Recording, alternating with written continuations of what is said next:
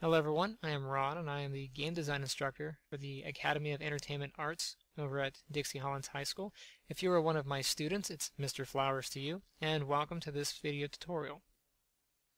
Alright, so we are back, and this tutorial we're going to go over making the controller that's going to, or the control handle for our foot. Okay, so at the moment we already have everything that we need for the one foot. If you haven't made the right foot like IK setup just yet, don't worry too much about that. We're going to finish this one up, and then you can always go back and watch over both videos to kind of see how it's done. Alright, I'm going to hit this little button here. This is the one that brings us back into our perspective. And I'm going to create some sort of object to be a handle that I can click on very easily to access my foot. It can be anything you want. You can make it a box or a sphere. What a lot of developers or designers do is they use curves. So up here under our curves/surfaces, I'm just going to grab a circle. And a lot of designers actually make their own. So you have like this little draw curve kind of pencil tool. You could use this if you really wanted to draw your own unique, curved shape. A lot of them draw like arrows, for the direction that something's moving and so on and so forth. You could do that if you really want to. I'm going to leave that up to you. I'm just going to use a circle for now. Try to keep it as simple as possible. And I will drag out a circle. That's good enough. Now, a curve is really a NURB surface, and we haven't really dealt with NURBs too much, but it's fine. It'll work for what we need. All right, and what I'm going to do is I'm just going to snap this to the foot bone here. So I'm going to hold down the V key and just drag this to the little foot bone. Just make sure it snaps to the bone and it's not on the grid. I'm going to come down, take a look, and it is indeed on the bone, which is joy. Next thing I want to do is I'm going to reshape this so it looks like a foot. So I'm going to hit R to bring up my scale tool. And I'm just going to grab this, taper it in. That way it's roughly the size and shape of the foot. And I will just move it back some.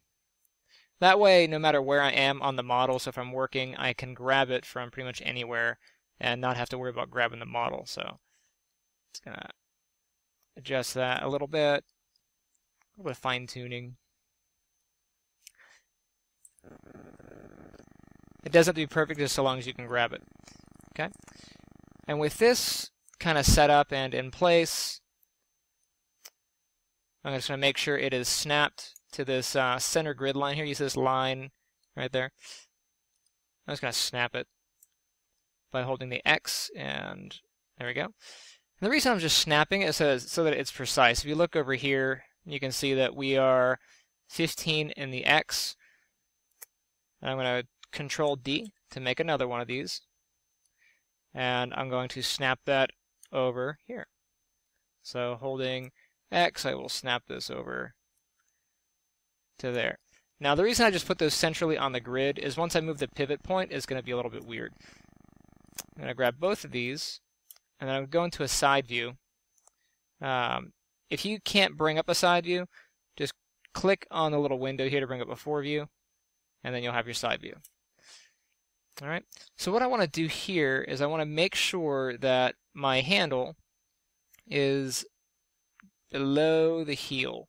And the reason for that is we can set up a control that whenever this curved surface is in contact with, say, the floor of the grid, it will prevent the foot from moving below that, and that will help us when we're walking so we don't have to do too many tweaks. It should hit the floor and start doing some bending on its own. Alright? With that in place, we can go ahead and move the pivot points. So I'm going to select my left curve here, and I'm going to hit Insert on the keyboard, and that'll bring up this pivot point moving option. I'm going to snap this to the ankle bone. So I'm going to hold down the V key and snap it to the ankle bone. Just make sure it's on there and not like floating somewhere else. And mine happens to be on there. Okay, sweet. I'm going to do that to the right foot as well while I'm here. So grab that, hold down the V key and snap that bone. Sweet.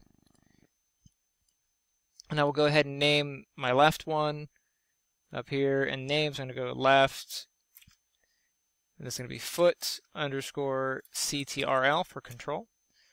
And I'll go ahead and name the other one right foot control. So R underscore foot CTRL.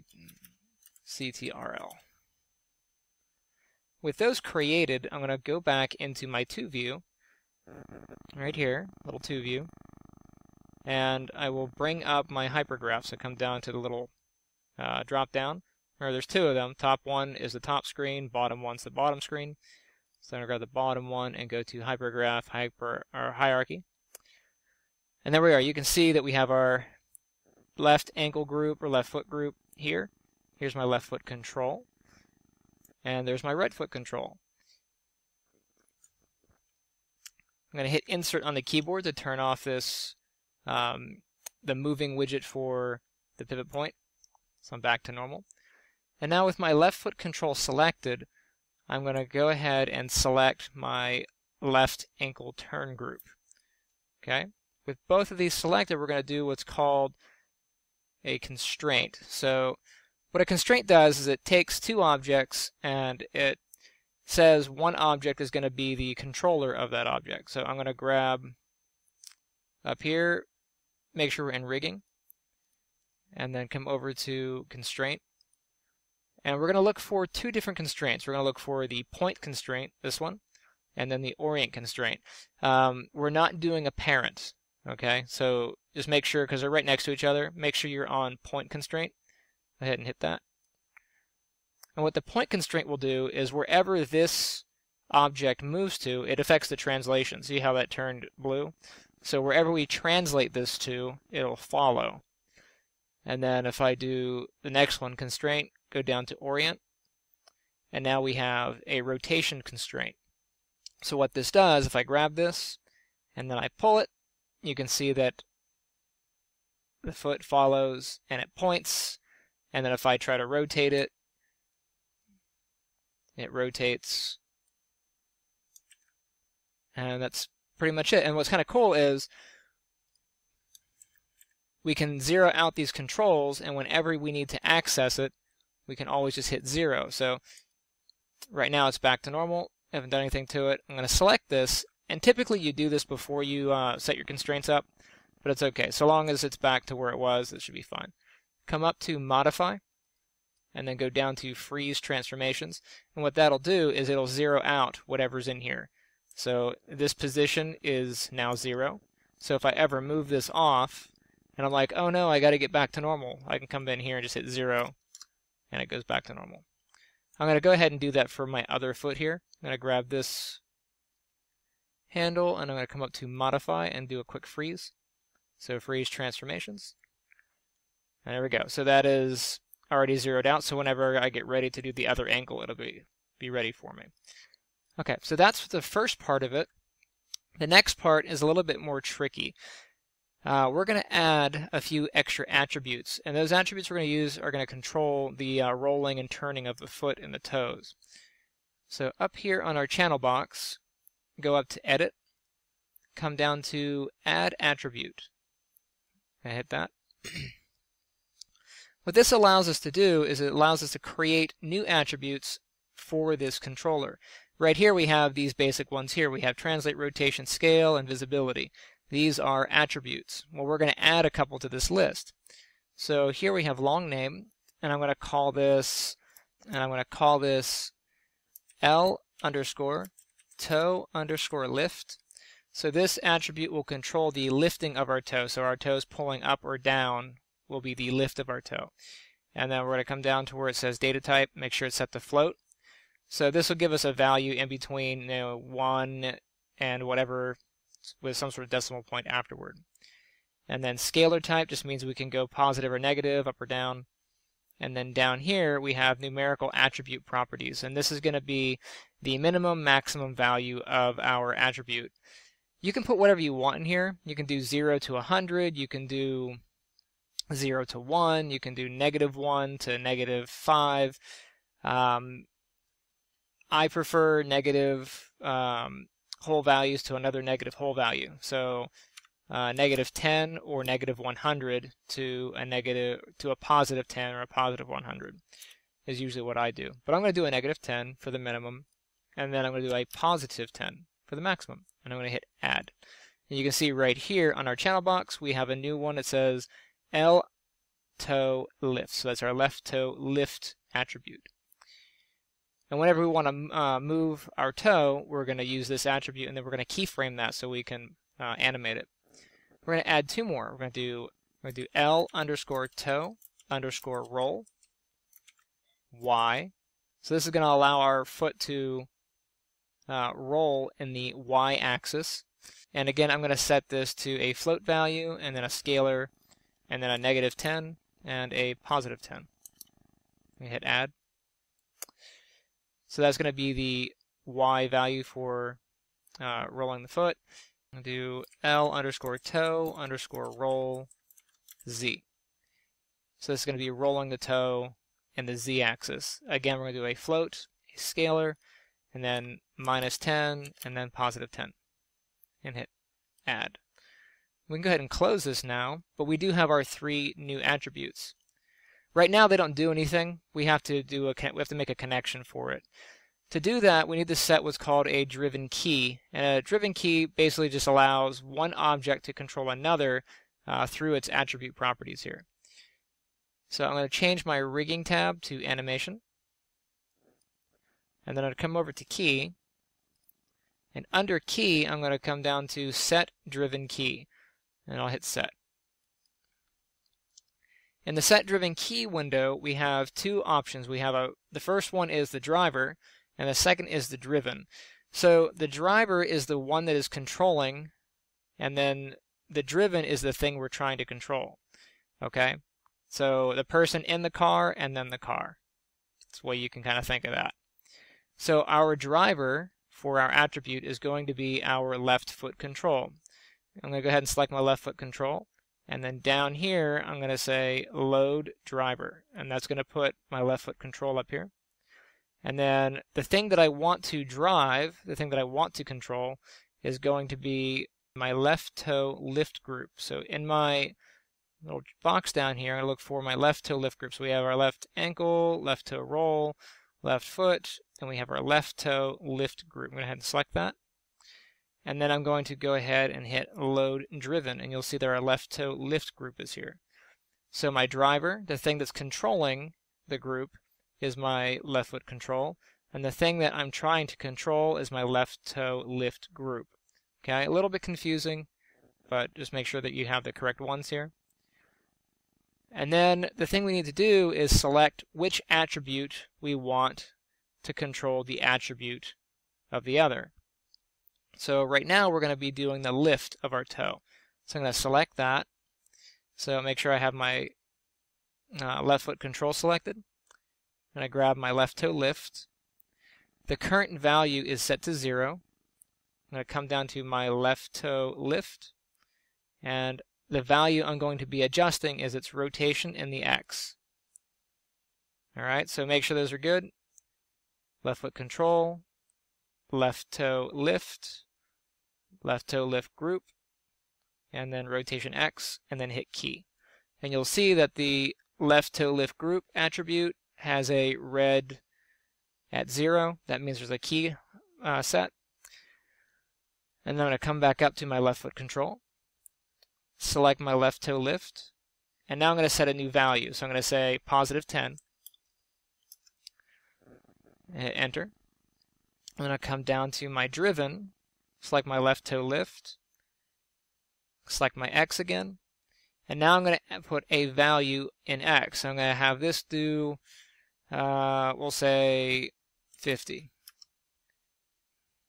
And you can see here my toe has moved. I'm going to come down a little bit so you can see. So there's my toe bending downward. Alright, with this set, I'm going to go ahead and hit key. And you'll see that this does turn red, so if I kind of click off, it does turn red, so you can see it's keyed at that value. And you can see that it is keyed there, it is red. Alright, so I'm going to grab my left foot control. I'm going to grab my left toe lift. Inside my attributes here, I'm going to set this to a -10. And then I'm going to go down to my driven, grab my left toe lift group, select the X value. select the X value, and then set this to a -50. So now I have it where the toe is lifting up. Okay. Now we'll hit key. And now that is keyed in. So if I grab my left foot controller here, and I come down to my left toe lift group, and if I just middle mouse click out here, you can see me dragging, and I can drag, and that moves the foot up or down, which is kind of cool. And if I type in 0, that should go back to normal. Awesome. So now I'm going to do the next two controls. I'm going to grab my left foot control, come down to my left toe roll Y, and then I'm going to go to my left toe lift, and come down to my left toe rotate Y. I'm going to key that at 0. You see a key came in. Go back up to my left foot control, grab my left toe roll Y. I'm going to set the +10 value. Grab my left foot control, rotate Y. And I'm going to give this a +50. You can see the foot trying to turn. And then I will hit the key. So that one's keyed. Go back up to left foot control, left toe roll Y. I'm going to put in the next value at -10. Grab my left toe lift group, the rotate Y. I'm going to do this at -50. And then I'll hit key. And now the Y should be set up. So if I grab the roll Y and then I do a middle mouse click and drag, you can see it pivoting there. Okay, I'm going to set that back to 0. And now let's grab our last one. So left foot control, left toe roll Z, left toe lift group, and then the rotate Z. I'm going to key this at 0. So key. And now I'm going to go back up, grab my left foot control, left toe roll Z. I'm going to set my first value at +10. Left toe lift group, rotate Z. I'm going to set this at +50. Key it. And I go back and do the other. So left foot control, left toe roll Z, -10,